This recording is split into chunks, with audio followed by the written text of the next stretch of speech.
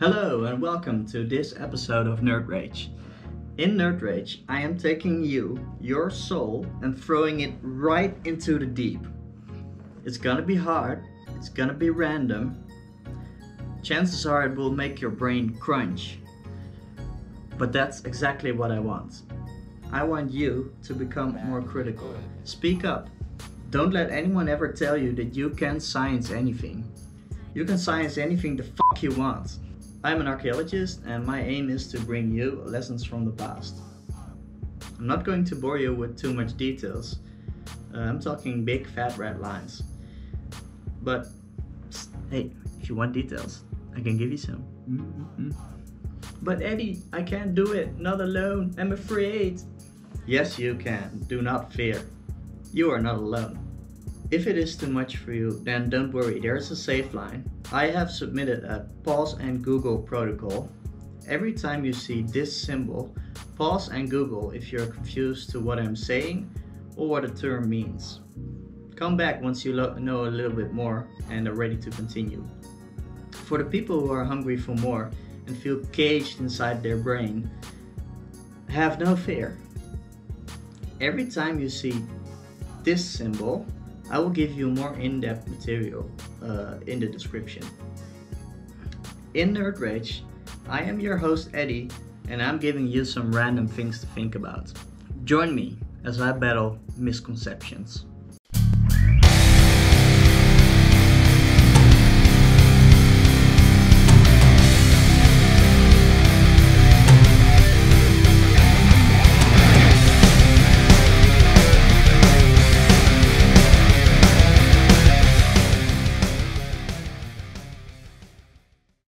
Hello, welcome to NERDRAGE and thank you for watching.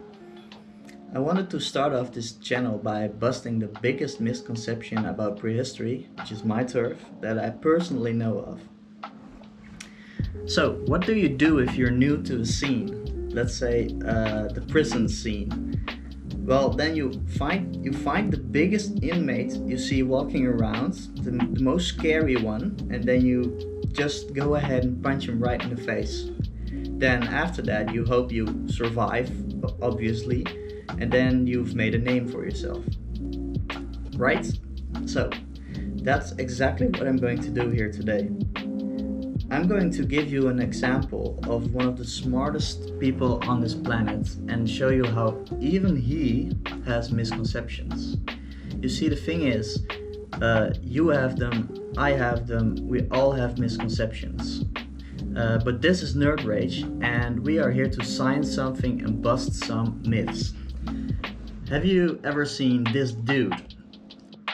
His name is Michio Kaku. He's an American physicist who thinks about the future of humanity. And I seriously recommend reading his book. He's awesome. I have tremendous respect for him. He's super smart.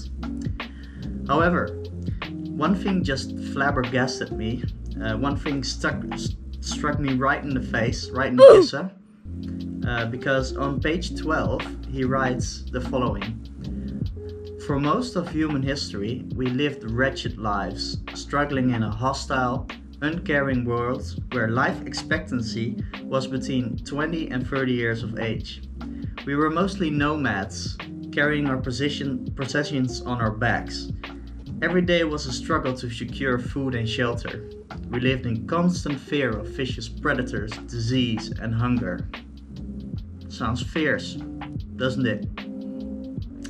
Well, I don't even know where to begin. This life expectancy thing is just complete bullshit. Hunter-gatherers often made it to 70. Child mortality was higher though. But if you grew past the age of 6, then chances are high you would become 70. So then about this struggle, it's just a huge misconception, and in part Hollywood is to thank for that, of course. Hollywood is to thank for a lot of misconceptions. But this misconception has an origin, also in scientific literature. I don't blame Michio Kaku for this one, although it's quite a serious offense though. If you're seeing this, Michio Kaku, I challenge you to come drink a whiskey with me. I think our misconception about hunter-gatherers stems from the fact that we are biased towards contemporary hunter-gatherers. Do you see something common in these three tribes that I'm showing you here? All of the images and videos we see from hunter-gatherers alive today are those that are pushed to the extremes. As you can see, the San here in Africa, they inhabit the desert. The Inuit in Greenland, they inhabit the Arctic. And the Gorai from Papua inhabit the dense jungles. These are not environments which are easy to live in. That's why they live there today, because we push them to the extremes. But we cannot compare these people with past hunter-gatherers, at least in terms of subsistence and ease of life. So, pollen data shows that Europe was largely forested during the Mesolithic and early Neolithic. Try to imagine huge swaths of forest stretching the land as far as the eye can see. Now imagine this world where you and a small group of people roam freely, because there was no one else around, just hunter-gatherers and animals. Try to really imagine this. Now, I live in a country where there are 17 million people nowadays. Estimates for the amount of people in the Dutch Mesolithic range anywhere from as low as 400 to as high as 5,000 people. Even if it's, imagine this, even if it's 5,000 people, that's still just one small village for all of that forested area. Such a massive forest has an enormous pool of natural resources. There will be rivers teeming with fish, there will be berries, there will be hazelnuts, there will be other plants and lots of deer, birds and small animals to eat. The problem is that these are not concentrated, but they spread out in the landscape. So you had to simply move to find and exploit those resources. Hunter-gatherers today might struggle finding natural resources to exploit because they lived in the extremes. But with so many sweet spots around all over the forest, hunter-gatherers from the past would not have had a tough life. Simple as that. Take deer hunting, for example. If you find a sweet spot in the forest where you can ambush a game trail and then shoot a deer right between the eyes, right in the kissa. Let's say today's poor victim would be Herbert here. How much effort would that be? In other words, how much time and energy would I lose trying to shoot Herbert?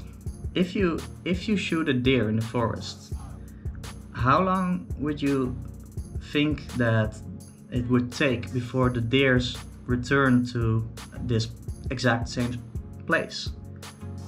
Just guess here. I'll give you some time.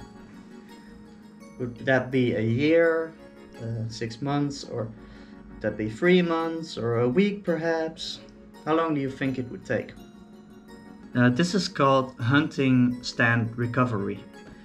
Modern day hunting data shows that it would take only 5 days for deer to return to that exact same spot after one of their own was shot before their eyes. I'm sorry, Herbert, we will remember you, but that grass, oh boy, that grass, it was so damn tasty. Now think about this. How much of a tough life would you have if you could shoot a deer every 5 days?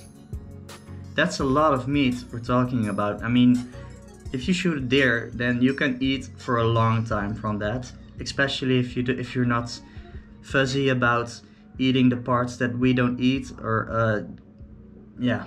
And remember, there wouldn't just be deer stands. There would be fish and birds and berries and hazelnuts and wild apples and so much more. Also, think about this for a moment. If life was such a struggle back then how come we have such a huge wealth of Paleo and Mesolithic art? The archaeological data does not suggest hardship here. Take for example this cave painting, the Dance of the Kogel it's called. 9 women are depicted here. Some are painted in black and others in red. They're dancing around a small male figure in the center with an abnormally large schlong, so to say. Along with humans, there are several animals also depicted. And this is also very important to note. Oh really, you show me the schlong and then you're going to focus on the animals? Yes, I'm sorry. But the thing is, if you're truly living with nature, with animals around you, then you start to see yourself as an agent within that system. Nature is not separated, if you will, from the human world, so to say. But I will discuss that in another video. Moving on. Here is an 8,000-year-old depiction of a man collecting honey on a rock face. Now, I don't know if it's true for this specific site, but honey can be infused with weird substances. As the bees just go around sucking the juice out of everything, sometimes that happens to be a natural high. Take for example the rhododendron. This is a plant that contains cyanotoxin, a substance that can cause mild headaches if taken in light doses and will cause hallucinations. There's a wonderful documentary about a hunter-gatherer tribe alive today in Nepal that actively seek out this tripping honey. A link in the description, much to be learned there. I suggest watching that. The point that I'm trying to make here is that hunter-gatherers have enough spare time to seek out the narcotics and consume them. There's also a plethora of evidence supporting the use of magic mushrooms, for example, throughout prehistory. In 1992, Italian ethnobotanist Giorgio Samorini found a painted rock mural depicting mushrooms in Tassili Ajir. I think I'm butchering that, but it's a mountain range in the Algerian section of the Sahara Desert. The mushrooms depicted in the mural are speculated to be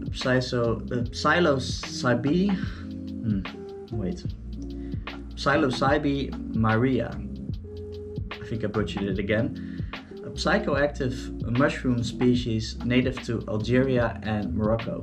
However, might I suggest you watch your head in this cave, because there's not much room.